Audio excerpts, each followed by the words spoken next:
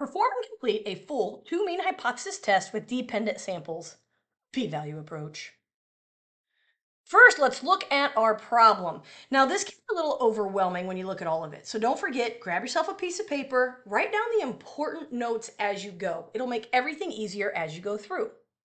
So, a pharmaceutical company claims its new medication will make a difference in the number of monthly headaches for those who suffer from migraines and conducts a study of 8 regular migraine sufferers.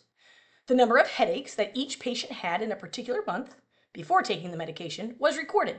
Then, during the next month, the same 8 patients take the new medication. Headaches is recorded.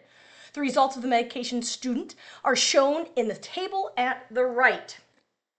Assume that both populations are normally distributed.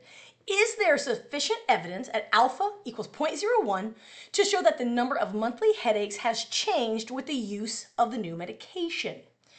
So we are looking at a difference before and after. So note that the difference, our variable D, will be found by taking the number of headaches before the medication minus the number of headaches after. The order of that matters. So make sure you're paying attention to that. We will now work through the test procedure and interpret the results of this hypothesis test. Before we jump into that, let's review our steps.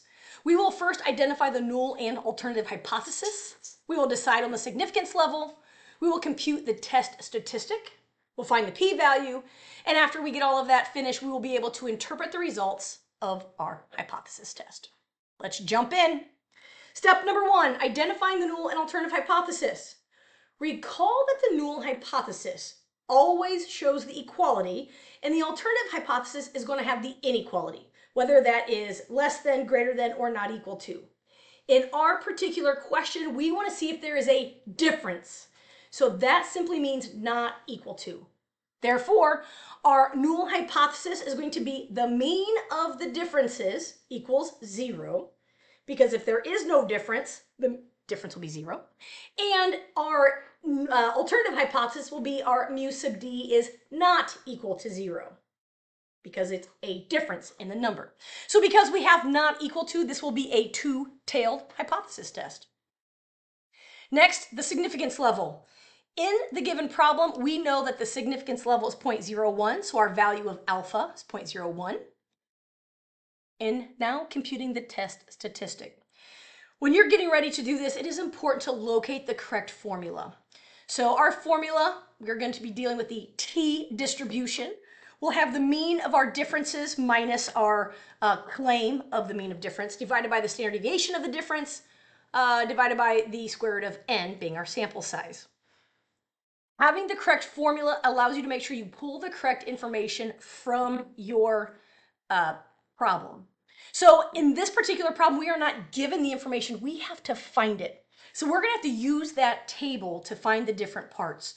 So first, subtracting the old minus the new, right? Before the medication minus after the medication, find the differences, and then taking the mean of that. So we find the average of the differences to be 1.25. Using your formula of finding the standard deviation of a sample, we'll find the standard deviation to be 1.98, rounded to 2 decimal places. And we have 8 different patients, so our sample size is 8. Knowing those 3 pieces, we are ready to plug those values into the formula. Because recall that our mu sub d is part of our claim, that's going to be the value of 0. So when I plug those in, make sure you're using parentheses in your calculator to show the correct order of operations. That does make a difference. And we come up with our test statistic of 1.79. Great. Now let's move forward, and we're going to use that test statistic to find our p-value. So this is a two-tailed test, as we know. Therefore, the p-value is the area to the left of the test statistic times 2, because it's going to be symmetrical in each tail. Now, we also, because we are dealing with the t distribution, must have degrees of freedom, and we know that is found by taking n minus 1. Our sample size is 8, so 8 minus 1 is 7. Our degrees of freedom are 7. So we go into our t table in order to locate the p-value. The line degree of freedom of 7, and you're going to notice that our test statistic of 1.79 is not located on this line. This table is pretty bare bones when it comes to the values that are there. So we need to find, where does it fall? Well, 1.79 is located between the two given values of 1.415 and 1.895. Therefore, the p-value is going to lie somewhere between them. And because we have to multiply by 2, we end up with the p-value being somewhere between 0.1 and 0.2.